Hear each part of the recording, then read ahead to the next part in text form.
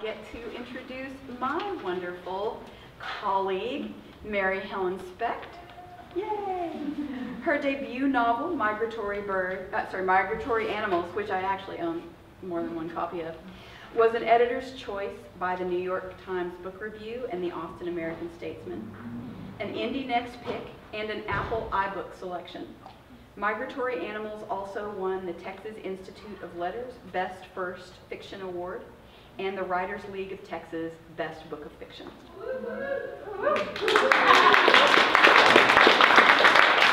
A previous Fulbright scholar to Nigeria and a Dobie-Paisano fellow, Specht is an associate professor of creative writing at St. Edward's University.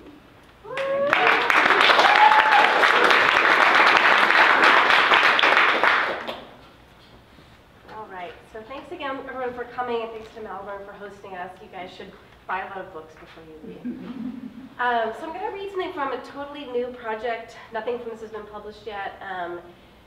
And I've got a lot of allergies, so I'm not going to read it in kind of like a Bob Dylan accent. Okay, so this is the opening of a book, and the opening is set at Burning Man. So some of you guys may be familiar with Burning Man, festival out in Black Rock Desert, where there's like, you can't even use money, everything has to be gifted. And so the protagonist is this middle-aged musician who has been forced to go there to play a show, and something bad is going to happen. It's kind of the premise for the rest of the novel. So this is just kind of a snippet from the beginning. Dusk, pastel light refracted by clouds of fine white sand. The world bathed in a golden halo. Maybe Black Rock Desert was better in photos than in real life, because even with the steampunk goggles and hand-woven scarf gifted to her, as was the only unit of exchange here by a woman dressed as a unicorn, Ginny Sweet felt under attack by beautiful dirt, digging into wherever cloth touched skin, fusing with the membranes of her lungs and eyes. And the thirst, she could drink an ocean. In the distance, luminous objects stood against the dying sky, a temple filigreed in silver and gold, tiered like a gilded wedding cake. An arcing set of prongs like the rib cage of a whale. A two-story Doc Marten boot attached to a clothesline.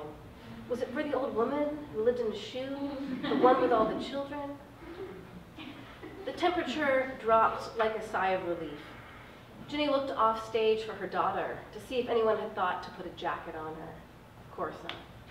There she was, one of the roadies by the edge of the makeshift soundstage, twirling cords of glowing neon plastic, mesmerized by the cheap noodles of rainbow light.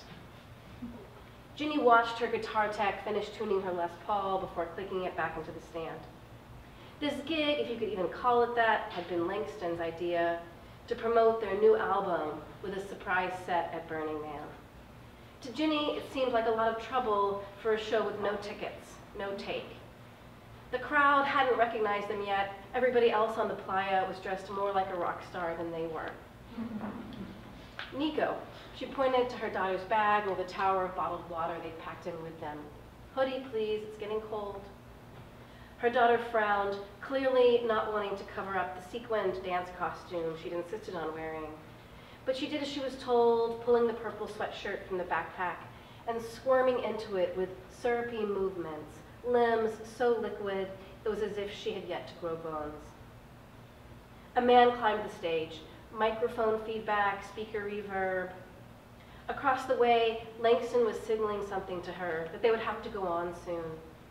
The man was apparently introducing them to a surprised and quickly gathering hive of desert people. Ginny found the candy apple red noise-canceling headphones and nestled them onto Nico's ears, handing her a stack of mango before kissing her on the cheek, smearing patina of sand across her daughter's skin. I'm hungry. Quickly, Ginny squatted and rifled through Nico's backpack, but didn't find anything edible. Can you wait? Nico pursed her lips and pointed at a tent 50 yards away. There's pizza over there. Ginny sighed. Straight there and straight back, okay? On stage, Ginny took her place between Langston and Patrick. They didn't have a frontman per se, but people liked to see a woman at the center. A little TNA, a little window dressing. Though Ginny tried not to think of it that way, dressed as she was in a plain t-shirt and billowy tie fisherman's pants. Plus, she played the axe like a killer, didn't she? And wrote some of the songs. The Nightjars were an indie band. One of the reasons Langston thought this venue would be a good fit, that over the years it had somehow been elevated into fame. They weren't so young anymore, and neither were their fans, but they were still fucking cool. In fact, that's what people said when they spotted her or Langston on the street. Fucking cool, man, fucking cool. And that's what the Burners were saying now, as they yelled and swarmed, kicking up dust into their glittery faces and writhing bodies. Fucking cool, man, it's the Nightjars. The Nightjars are right there, man, they're home. Fuck yeah.